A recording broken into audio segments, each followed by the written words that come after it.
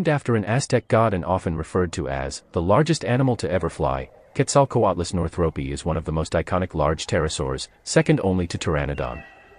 Despite its fame, for many years, little was actually known about this giant.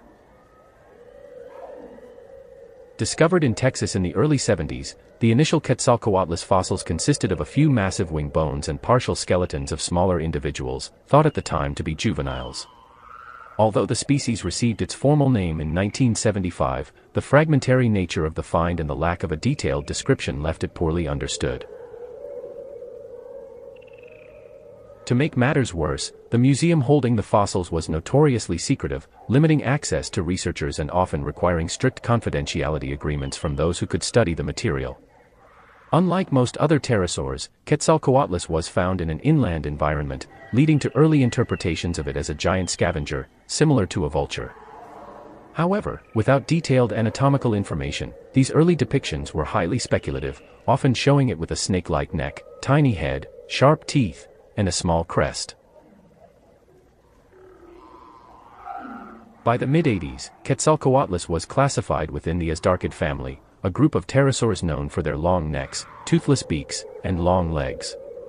However, Azhdarchids themselves were not well understood until the mid to late 90s, when more complete specimens were found.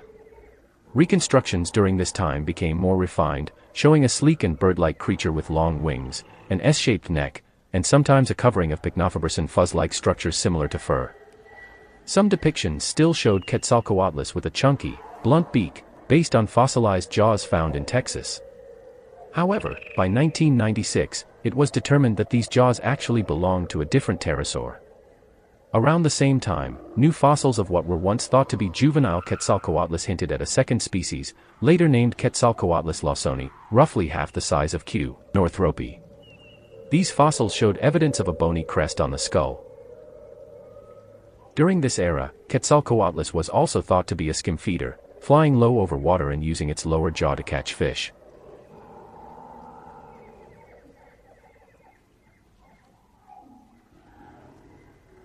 The skim-feeding theory held until 2007, when a study showed that no pterosaurs, including Quetzalcoatlus, could have fed in that way.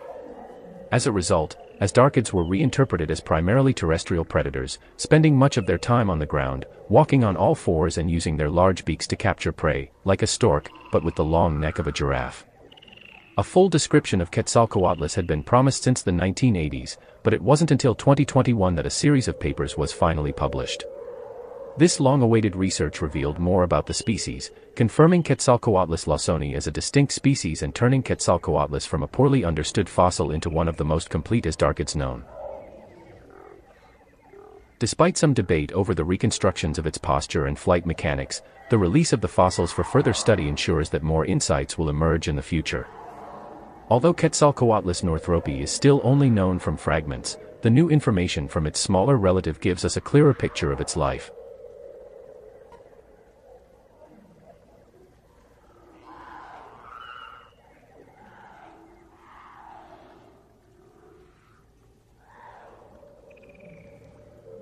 Living 66 million years ago at the end of the Cretaceous, it roamed what is now Texas, though it likely had a much wider range. Azhdarchids are believed to have been capable of flying long distances, possibly thousands of kilometers using thermal currents.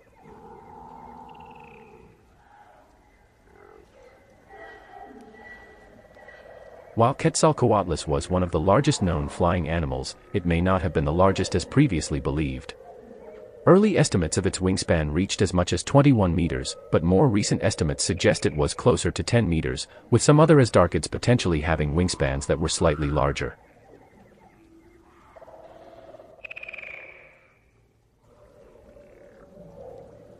Nevertheless, Quetzalcoatlus was enormous. On the ground, standing on all fours, it likely resembled a modern giraffe in size, standing about 6 meters tall, with much of its height coming from its neck. Its limb proportions were more like those of land mammals than other pterosaurs, suggesting it was highly adapted for terrestrial movement. However, it could still launch into flight by using its strong forelimbs to catapult itself into the air. As a ground-dwelling predator, Quetzalcoatlus likely hunted smaller animals, which it would have grabbed with its long, pointed beak.